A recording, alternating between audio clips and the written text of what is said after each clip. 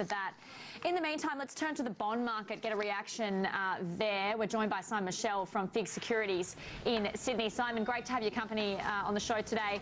Just want to talk bond markets in terms of, firstly, the local economic data we're seeing. We've heard NAB today bring forward their expectations for a rate cut, also pricing in a 30% chance for a third cut in the year. So we would have obviously seen one and then another one to come, and 30% chance for the one after that. In terms of what the bond markets are pricing in, is there any difference over the last couple of days, you know, with this political instability we've been seeing in the markets?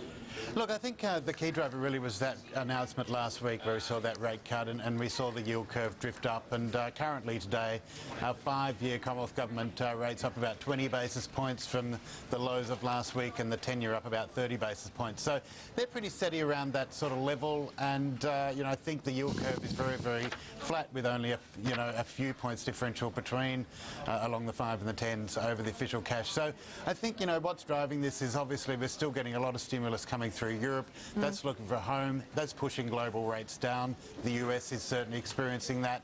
You've got Japanese stimulus as well. You know, the peak of both the Japanese and European stimulus is going to be about the same level or higher than what the peak of the US stimulus was. So on a global basis, you've still got a lot of money hitting the economy and providing stimulus. That money's got to find a home, and it's doing a yield search, and that's why Australian and US rates are benefiting from that.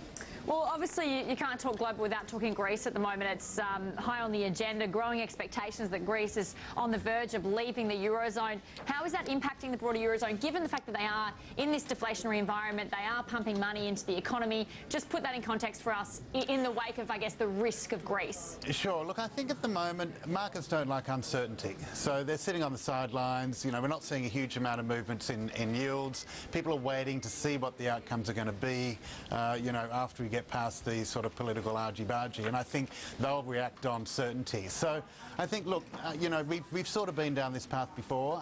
You know, I think that the markets aren't as concerned or building as much volatility potential as we have in the past.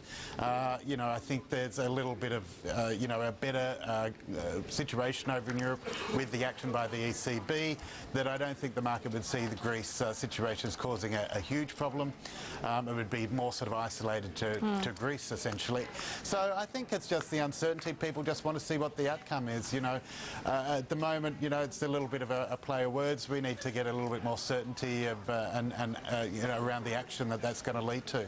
Is that risk flowing through to US Treasuries, or is US still sort of priced in terms of Fed hike timelines going forward? Look, they're still benefiting from that money coming across, looking for that safety. You know, rates still very, very low.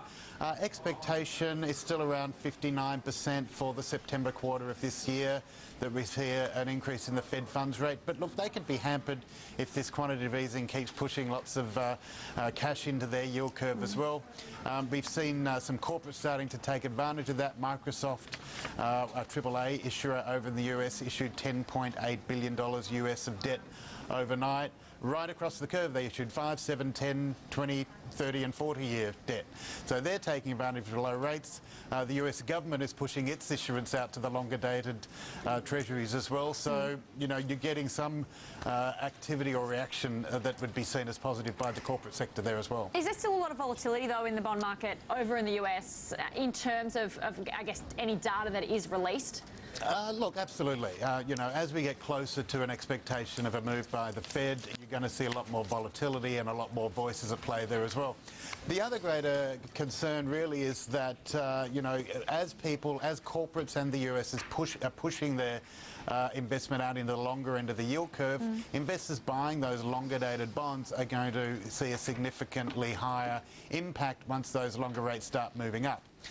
So, you know, the longer you go, the higher your interest rate risk. Those rates start to move higher, you're going to start to see a bit of a downward movement in the value of your bonds. So, you know, that push out to take advantage of those low rates does have consequences for investors as well. That's very likely to see some increasing volatility emerge as we get closer to that move by the Fed. All right, Simon, we'll leave it there. Thanks so much. Thank you, Ingrid. Simon Michell from FIIG.